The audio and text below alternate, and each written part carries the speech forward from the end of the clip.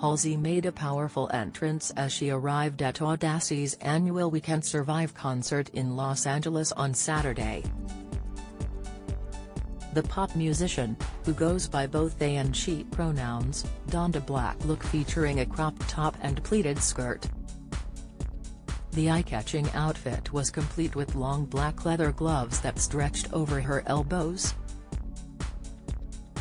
Halsey was one of the event's multiple headliners who perform each year in support of suicide prevention. The New Jersey-bred stunner, 28, finished her outfit with slouchy black leather cowboy boots that had red lettering on the front.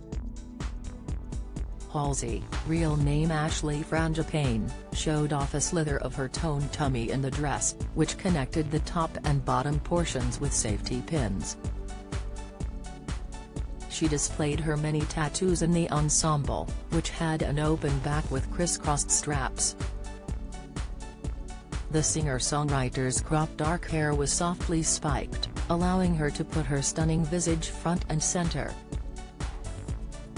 Halsey, who founded makeup brand About Face, displayed her knack for beauty with expertly applied makeup. Her already strong cheekbones were even more defined with a sharp contour and blush combination.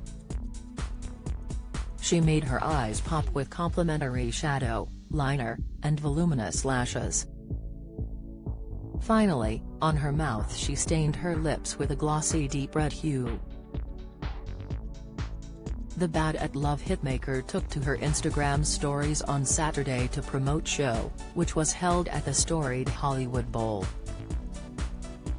Alanis Morissette jumped on stage to belt out her classic hits for the crowd in a sparkling silver coat. The 48-year-old Canada-born star delighted fans as she sang with a corded microphone in hand. She wore her long brunette hair down, letting the locks fall over her shoulders and down her back with various braids plaited throughout. The mother of three looked beautiful in a face of light makeup with colorful eyeshadow. Her short, natural nails were painted orange and she engaged with the audience as she got close to the edge of the stage to interact with fans.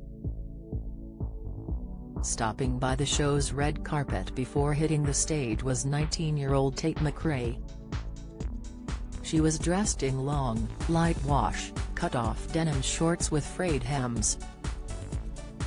The Canadian talent wore a green and black striped sweater underneath a black leather moto jacket. Her brunette hair was styled in a slick center part and two low-hanging braids on either side of her head. The men of music group One Republic were there as well, putting on a coordinated display in black outfits. Brent Kutzel, Drew Brown, Ryan Tedder, Brian Willett, Zach Filkins and Eddie Fisher were present as they supported the life-saving cause. Longtime performers Duke Erickson, Shirley Manson, Steve Marker and Butch Vig of the band Garage made their presence known as well. Shirley Manson stood out in a colorful floral frock, which nicely complemented her soft orange-dyed curls. The guys of Weezer, Patrick Wilson, Brian Bell, Rivers Cuomo and Scott Schreiner turned up for the yearly gathering. They were dressed in their typically casual style, with 3 out of the 4 bandmates sporting eyeglasses. The Los Angeles-formed band looked happy to be at the concert as they smiled for photos on the red carpet. Tate McRae rocked the stage in a red jersey and sporty black and white fingerless gloves.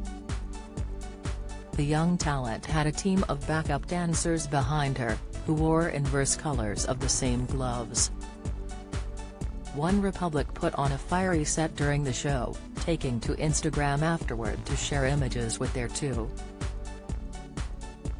4 million followers. They wrote in the caption, "Hollywood Bowl tonight, we can't survive."